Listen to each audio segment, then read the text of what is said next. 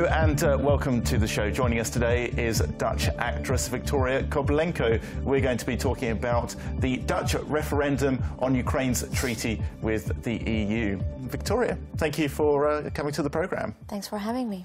So this referendum is coming very soon, and often in the Netherlands, like Ukraine, gets a bad image almost. Often there's stories about war, about what's going on in the parliament, but actually there's a lot more than that. So, from your point of view and from your experience, how important is this relationship between the Dutch and Ukraine? Well, I think the Dutch-Ukrainian relations always have been very friendly, but they have reached depression after the plane crash. And we're such a small country, and everybody knows someone who has lost someone in that plane crash. And there's lack of knowledge, of course, about the evidence, what exactly happened. And the usual Dutch people sometimes hold a grudge on the Ukrainian government because they haven't been able to prevent such a disaster. And this referendum seems to, if there's a no on April 6th, will of course even make our relations get even worse, and we have to try to prevent that. Yeah, well, there's a lot of anti-European sentiment at the moment, maybe not just in the Netherlands, but throughout Europe as well. And this is definitely contributing to the no vote as well. But it's a shame, isn't it? Because actually there's a lot of potential in Ukraine.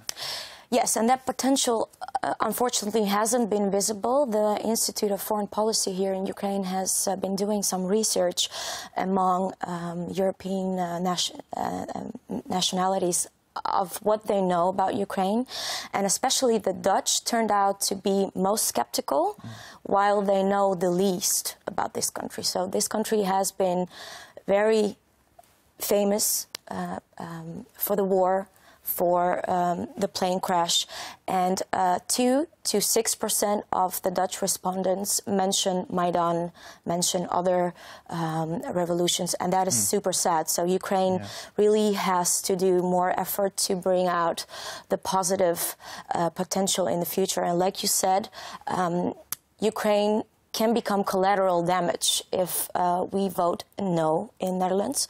But Ukraine also has to understand that this no will not mean a disaster. Because it's not binding, is it?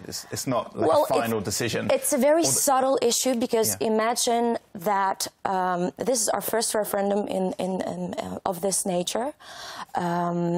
So everybody is a little tense and worried about the outcomes. And we have to get 30% people to vote to have this referendum valid. And it seems like up till this point, if we would have this referendum today, a no would be the answer. So the camp that is either indecisive yet or maybe boycotting the whole concept of referendum, this whole idea, they have to be mobilized by the Dutch parties who have actually already signed this this treaty. And if these parties are not going to campaign actively for a yes, they will not be able after the voting to say to the public, well, thank you very much for voting.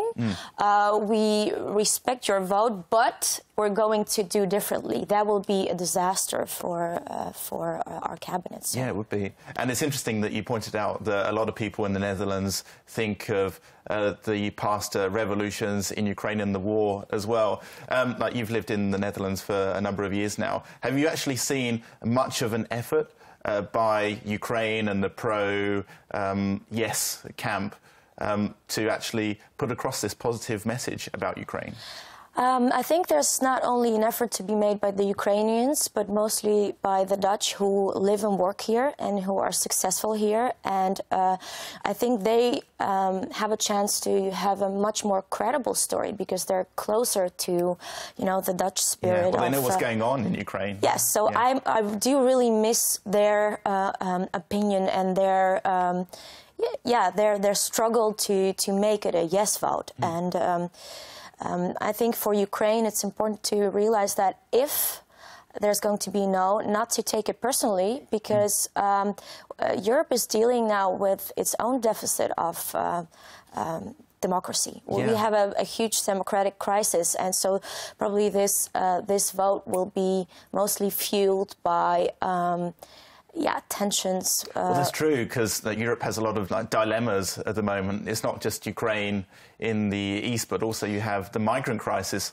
which is really taking over. You have this economic crisis and unemployment and all these difficulties that the leaders must work out. Yeah, but the people who have taken initiative for this referendum are making really bold statements about Ukraine. What are they saying? Well, there's really their lack of knowledge about. For example, they think that everybody who speaks Russian in Ukraine is either an ethnic Russian or pro-Putin. I mean, that's quite a bold statement. Which is a myth, complete myth. Of course. I mean, there's a difference between a hybrid conflict and a civil war. And they try to frame the conflict in the East as civil war. It's true. I've actually seen some of the adverts for people who wanted to vote against this referendum. And of course, I mean, everybody is against corruption, the yes camp and the no camp. But the no camp has, have you heard that they actually tried, they printed 50,000 euro on toilet paper with this treaty. I did read this recently in the news. And you, as a marketeer, you got to give them that this is a brilliant move, because it's guerrilla marketing and it's brilliant. So the yes camp has to come up with something even more brilliant. But since the yes camp is in the more reasonable side, it's hard to do. Well, they face kind of the uphill struggle in a way, don't they? Because a lot of the Dutch are already sceptical. And it's understandable in a way, because if you live in the Netherlands, Ukraine is far away. It would be like if you lived in any other country. It is far away, and let's face it, that Ukraine has done a lot in the past 2 years, probably more than in the last 20 years. So there's great effort made by the Ukrainian civil society, but we can't deny that there's even more work to be done in the future. And I think the treaty provides Ukraine with a roadmap how to make reforms. But a big misunderstanding, I think, in the mass Ukrainian public is this, that sometimes here they say we want to live up to Ukrainian values. By that they mean they want to have better economic conditions of living. But that doesn't necessarily mean that they want to adopt other European freedoms, basic freedoms or human rights. And we have to be frank that a lot of work has to be done in the future on that. But it's true, you mentioned there is a lot of work by civil society now in Ukraine to actually try and influence this vote, not just the media, but also you have these other groups who are setting up different groups in the Netherlands to try and influence people. Why is Ukraine so important, do you think, in the region? What sort of political importance does it have?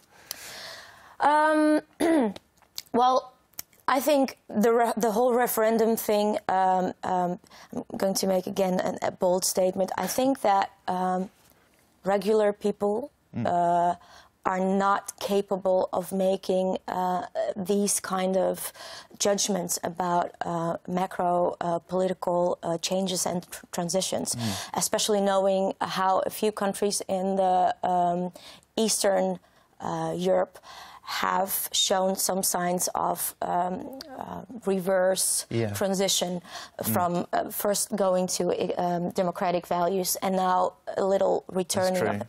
So I think for Ukraine, it's crucial to understand that they have to prove to Europe that they are willing to invest deeply in human rights and corruption fight. And unfortunately, very few results are visible up to this point. Many measures have been taken, but unfortunately, results are not very visible to the Europeans. I have one last question before we wrap up about your recent visit to Kiev. You've been here with a number of influential people from the Netherlands. Can you tell us a bit more about what you're doing here and what your main aims are? Well, it's basically a study visit. Like I've been here a few years before to monitor elections, for example, and those visits usually are super intense. Of course, you have knowledge already about the country, especially when you speak the language, and you have some statistical background, like I do. I have a political science degree many years back, so for me it's maybe a little easier to judge about what's happening here. But that doesn't mean that my knowledge is actual. Because I do not live here. I follow the news, but it's very crucial to talk to people who are here every day. Especially experience life and experience the so you have this picture, and it's drawn in maybe some like 3 colors. And the means of this visit is to make it a very colorful, understandable understanding of the country, and I think that's crucial if you want to state something about it in Netherlands. Okay, perfect. Well, Victoria, thank you very much for coming on the programme and talking about the Dutch referendum that's coming up very soon. Thanks for having me. That was Victoria Koblenko. She is a Dutch actress currently visiting Ukraine. Now, back to the news.